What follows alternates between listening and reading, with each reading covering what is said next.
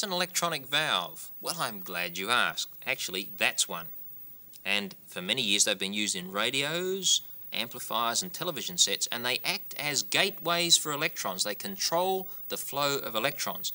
These days, lots of electronic components have inside them silicon chips or microprocessors, and here's one here. It's not the whole thing that you can see, but it's that tiny little rectangle through the window. In fact, it's smaller than my smallest fingernail, even smaller than my smallest toenail, and it's equivalent to not one of those valves, but about 10,000 of them. It does the job of 10,000 valves or gateways. It does it more efficiently, it's cheaper, and it consumes much, much less energy. And in a computer, there are many of those microprocessors or silicon chips. Here they are here, inside this personal computer or microcomputer. Many of those, and they help the computer to do many clever things and also to have a very good memory. I'll put the lid back on it and maybe we can get it to demonstrate some of the things that it can do for us. Now, a computer can do all sorts of mathematical calculations, but it can also play games with us as well. For that, we may have to give it some extra information. Now, you know that a cassette tape can contain information on that magnetic strip of tape down there, and in fact it can put music through your amplifier.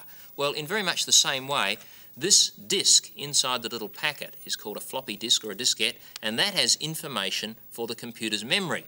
To put that in to the memory, all I do is slide the diskette into this little box, which is called a disk drive, push down that little tab there and switch the computer on, and we hear all sorts of buzzes and clicks and beeps. A red light appears on the disk drive, and after a few seconds it goes off, and it means all the information has gone into the computer and it's ready to play. Now, what can we play with the computer? Well, if I type the word catalog, C-A-T-A-L-O-G, and now a cable goes from the computer around to this television set here, and when I press the return button, up will come our catalog, and it gives us a whole list of games and other things that we can do with the computer. Now, there's one down here called Kaleidoscope. Let's have a look at that one.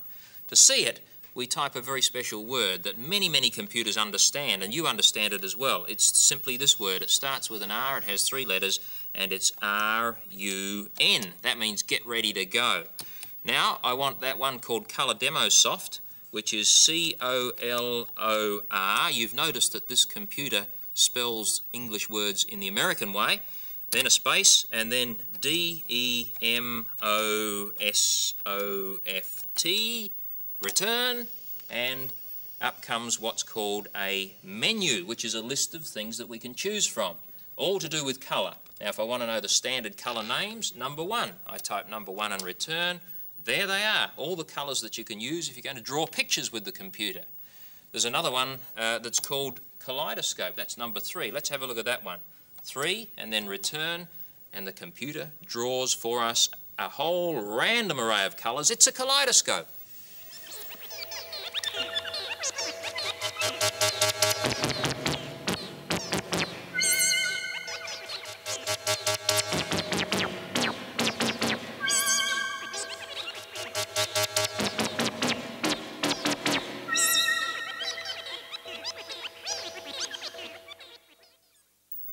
Well, the computer's showing us some of its tricks. Let's see if we can interact with the computer. I'm going to play a game with it called Little Brick Out. First of all, it wants me to type my name in.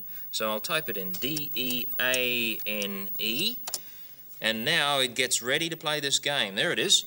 It's a brick wall consisting of red and green bricks. I have a paddle that I can move up and down, that yellow thing on the left, with this hand control. When I press the button on the side, it'll start by firing a ball out, and I can try and hit it back at the wall to knock bricks out and see if I can knock a hole right through the wall. There's another ball coming out in a moment. Where will it go?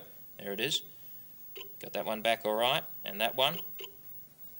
And I missed that one. I have 5 balls here to hit back at the wall. Where will the next one come from? There it is.